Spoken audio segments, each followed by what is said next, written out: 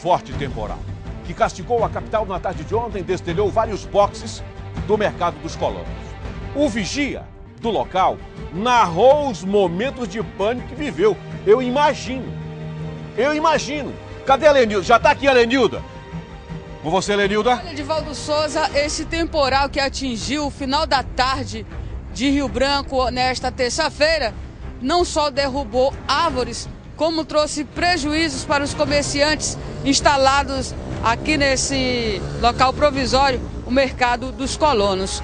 Aqui, o teto, que é uma cobertura feita de lona, segundo informações dos comerciantes, pessoas que trabalham aí, formou com a ventania uma espécie de balão, até que a estrutura não suportou e o que aconteceu você vai ver agora. Jailson, vem aqui, eu vou conversar aqui com... O senhor estava aí dentro na hora que aconteceu a ventania? Tava aí dentro aí. Aí quando o vento... Eu tinha fechado, né, os portão, o pessoal já tinha saído, eu tinha fechado os portão. Quando o vento veio, aí eu não dei conta de abrir, eu ia ficando aí dentro também. Aí, graças a Deus, foi tudo ocorreu bem, não teve nenhum problema. Só danos materiais, mas isso aí pode ser consertado, né? Mas o senhor viveu momentos de terror aí dentro? Eu passei um momento muito difícil, né? Porque você trancado aí dentro aí, né? E o vento te levando tudo, eu passei um momento muito difícil aí, ó. Chegou a balançar a estrutura? Balançou a estrutura, balançou. Ele não levou fora porque o vento, a lona não suportou, a lona estava fraca, né? Não suportou, espocou, ela voltou, o teto dela voltou para o normal, porque senão tinha saído, tinha levado com tudo.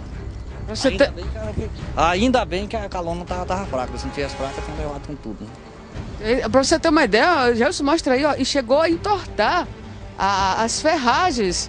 E como ele disse, se não fosse o fato da lona já estar gasta com o tempo, se ela tivesse nova, ela ia resistir mais. Consequentemente, toda a estrutura teria sido levada. Nós vamos mostrar aqui dentro. Esse rapaz que conversou conosco, ele é o vigia daqui, um dos funcionários. Aqui eles já fizeram uma espécie de limpeza, colocaram as coisas para dentro, mas dá para perceber ainda, apesar deles terem feito aqui uma espécie de uma limpeza, mas o fato é que molhou tudo. E aqui a cobertura, agora ele vai ter que passar a noite aqui, né? Porque, olha, ele está chamando a gente para mostrar.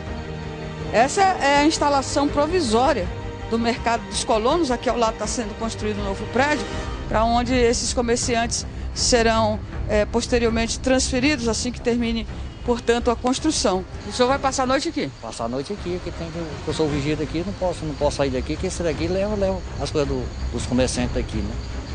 Ou do jeito do outro, eu sou responsável disso aqui, não posso largar isso aqui, né? Então, olha, eu estava conversando com ele, mostra aí, ele tem várias chaves. E no momento já tinha fechado a maioria dos portões. E na hora que deu a ventania, aí não consegui achar a chave do cadeado. Eu não consegui achar, porque eu estava assinando meu ponto, né? Que eu cheguei a assinar meu ponto e quando os comerciantes saíram, eu fechei os portões. Quando eu vi foi o vento, quando eu corri para abrir os portões, um monte de chave desse, quando você chega que vai procurar a chave, quando você chega e sabe qual é a chave que você vai abrir, mas no momento desse, um monte de chave desse, você não sabe qual é a chave que dá no cadeado desse, né? Aí as coisas ficam meio difíceis, mas graças a Deus tudo correu bem. Lenilda Cavalcante para o Gazeta Alerta.